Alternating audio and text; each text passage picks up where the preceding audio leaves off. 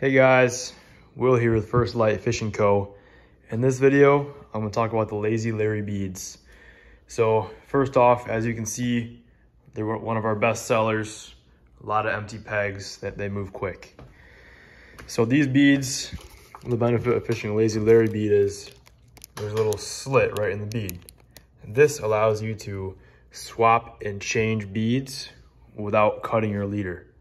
If you want to change from a green to a yellow, you take the peg out, take the bead off, put a new bead on, put a new peg in. No need to cut or retie. They come in a lot of nice colors, from natural to more exotic colors. Awesome selection.